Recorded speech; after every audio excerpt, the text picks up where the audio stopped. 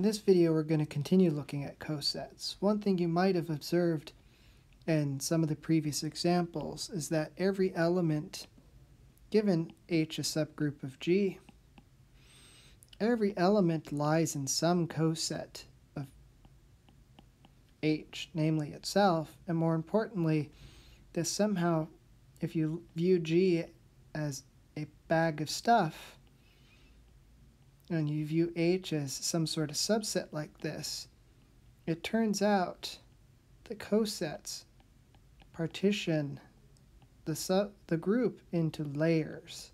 And that's basically one of the primary results we're going to focus on, is this fact, which leads into studying equivalence relations.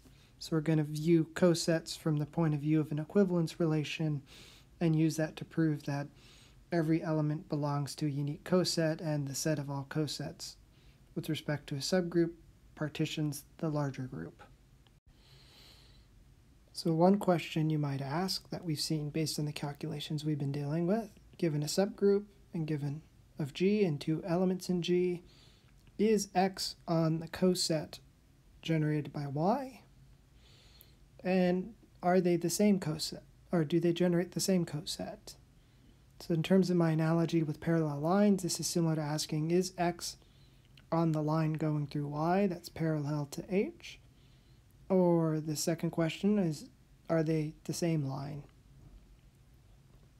Of course, you immediately look at that and say, these are actually the same question, aren't they? And yes, it turns out they are the same question, and it will turn out that at the level of cosets for abstract algebra, these questions also have the same answer. And so here is the theorem about cosets.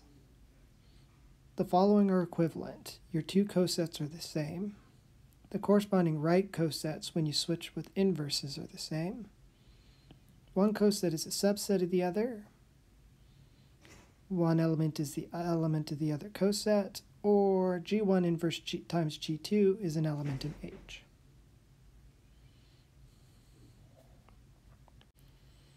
So this theorem will answer our questions. Our question were these two. It turns out they do have the same answer, and both these answers are actually equivalent to the answer to this last question. So 2 points lie on the same line, parallel line, if and only if X inverse Y lies on the original line. That's the geometric statement. For arbitrary subgroups and cosets, this is the corresponding statement. Your cosets are the same or equal if and only if X inverse Y is in your subgroup. This is something we will prove in an upcoming video. But first I will actually just do an example. We'll let H be we're going to look at the alternating group on 4 elements, so even permutations of 4 symbols. We'll let H be the cyclic subgroup of order 3. And we'll ask ourselves, is this permutation in this coset? Well, based on that last result, all we have to check is whether or not this element inverse times this element is in A4.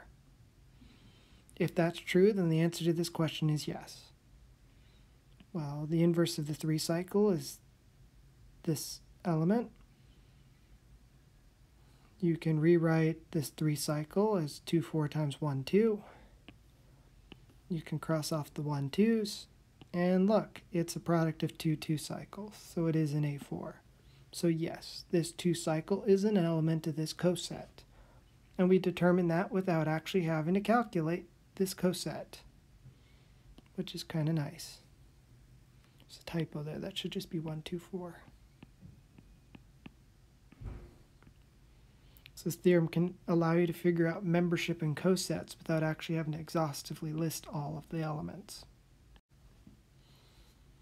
So going back to the bigger picture, why do we care about these cosets in the first place? And in light of that previous questions we were just asking, one fact about R squared, once you've got one line, is that R squared is partitioned into parallel lines. In other words, every point lies on some line that's parallel to the original one you start with.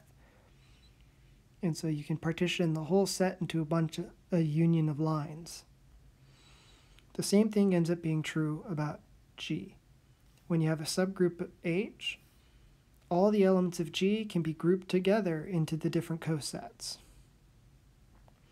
And that's one of the reasons we care about cosets. They give us a way to group elements in G together and say that, well, let's classify them by which coset they go to. So now you could say, well, okay, these two students aren't athletes, but hey, they both are an academic decathlon. So X minus Y is an athlete, so to speak. Recall, of course, from the geometry point of view, that two elements are on the same parallel line if and only if their difference is on the original line. So I probably should draw the original line here. Of course, if I'm talking about set partitions, I'm really talking about equivalence relations. So I have already used the word relate enough that this should be clear that this is the direction we were headed. But if not, plot twist, I want to talk about equivalence relations. I find this to be somewhat a natural way to explain some of these results about cosets. Given a subgroup H, you can define an equivalence relation on G as follows. Two elements are related. G prime is related to G if and only if G inverse G prime is in H. Order matters here. The thing on the right is inverted and put on the left in this product. The claim is that this is an equivalence relation, and then the second part of the claim is that the equivalence classes are the cosets. So how do you show something is an equivalence relation? Well, you show that it's reflexive. That means every element is related to itself, so G must be related to G. That's what you want to show. Which means that you want to show that G inverse times G is in H. Well, G inverse G is the identity element. So let's do that. We show it's reflexive. Take an element in G. Since G inverse G is the identity and H is a subgroup, the identity is in H. Thus, this product is in H, and thus, by definition of our relation, G is related to itself. All right, next we want to show that a relation's symmetric. So that means that we're going to assume that we get two elements that are related to each other, and then we want to show the opposite relationship.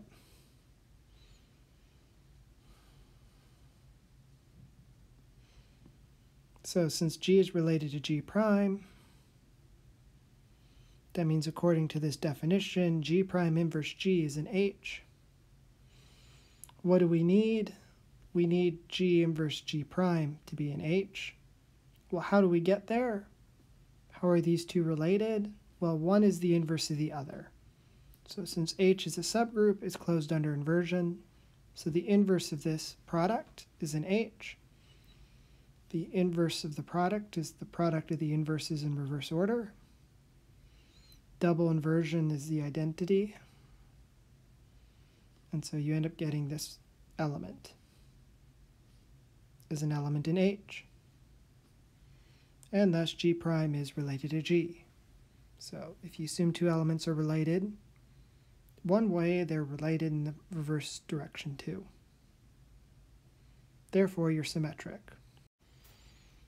Finally, we need to show our relation is transitive. So finally, since we have three elements, I'm not going to use double prime because that's just too ugly. Let's call them A and B and C. Suppose A is related to B, which means B inverse A is in H. And suppose B is related to C, which means C inverse B is in H. What do we need? We need C inverse A to be in H. Well, let's just see what happens when we multiply these two things together. Well, by associativity, we can move one of the parentheses over and move it over again. We've got inverses, so B inverse is the identity. Identity times A is just A, and look, we have C inverse A. H is a subgroup, so it's closed under multiplication. So this product is an element in H because these two individual factors were elements in H. And since this product is equal to C inverse A, that tells us C inverse A is also in H. So by definition of our relation, A is related to C.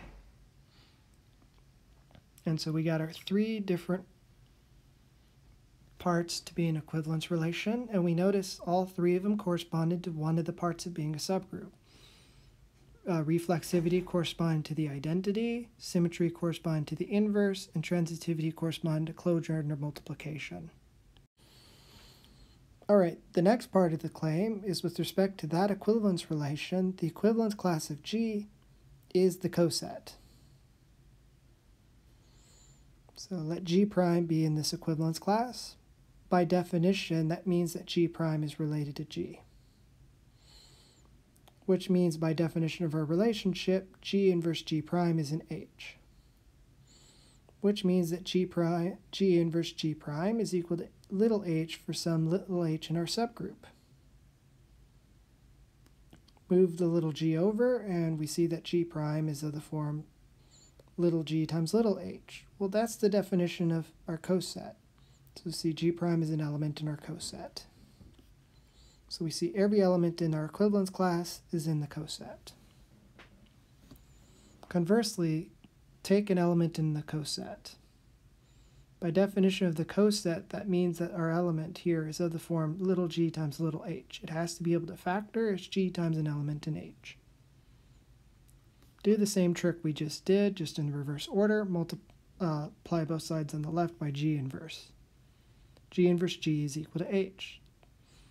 That means that G inverse G is an element of our subgroup, which means that G prime is related to G, which means that G prime is in the equivalence class.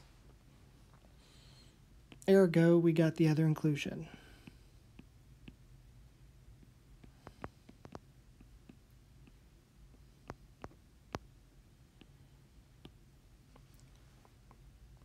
So another way to view cosets is as an equivalence class with respect to this equivalence relation.